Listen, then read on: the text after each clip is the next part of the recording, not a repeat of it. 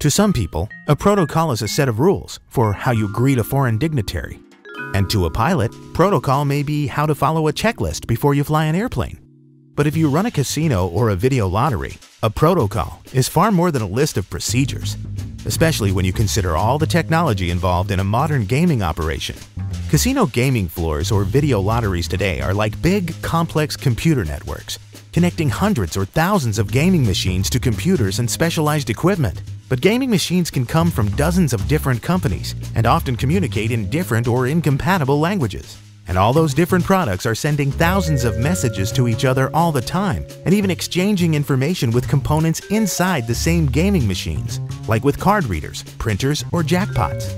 Unfortunately, because games and computer systems often use their own proprietary commands and languages, SMIBs or slot machine interface boards get put into the mix. These are special interface boards and translator devices that let the games and systems talk to each other, and at no small cost, we might add. This scheme has worked fine for years, but think about it. Can you imagine paying an interpreter to be with you all day, every day, just to translate for everyone you come in contact with? As a result, most casino operators usually end up with a hodgepodge of games, SMIBs, floor controllers, collectors, converters, and proprietary computers from a bunch of manufacturers, all requiring that you pay extra just for the luxury of being able to have all those things talk to each other. But wait, there's more. Because suppliers typically decide what information gets sent or received by your games, translator devices, and SMIBs, you may not even be in control of, or even getting all of the data that is generated on your floor.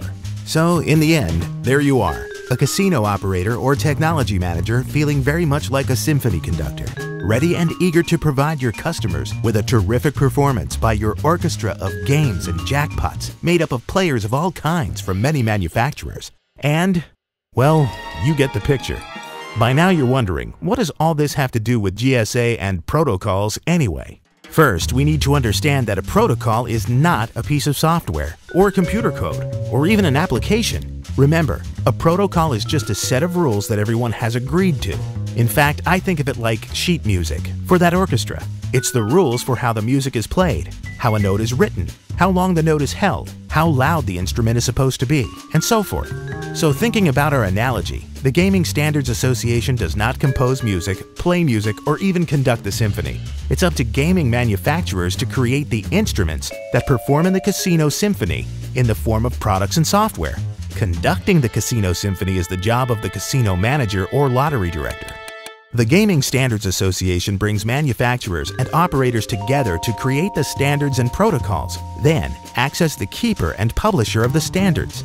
So if the rules, in this case the GSA standards, are followed by all the players, and the protocols are accurately implemented by suppliers in their products and independently certified, when a casino technology manager is ready to perform his or her symphony of games and entertainment, all the parts come together and it's a beautiful thing.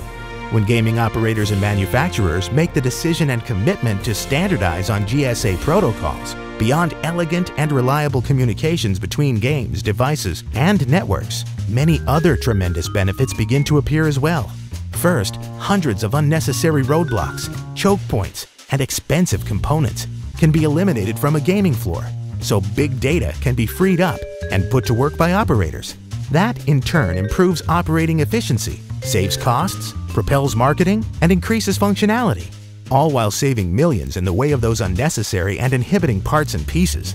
So if you're a gaming operator or casino technology manager, get on board with GSA, free up your floor, your profit potential, and your capital, and in the process, improve your product and your business.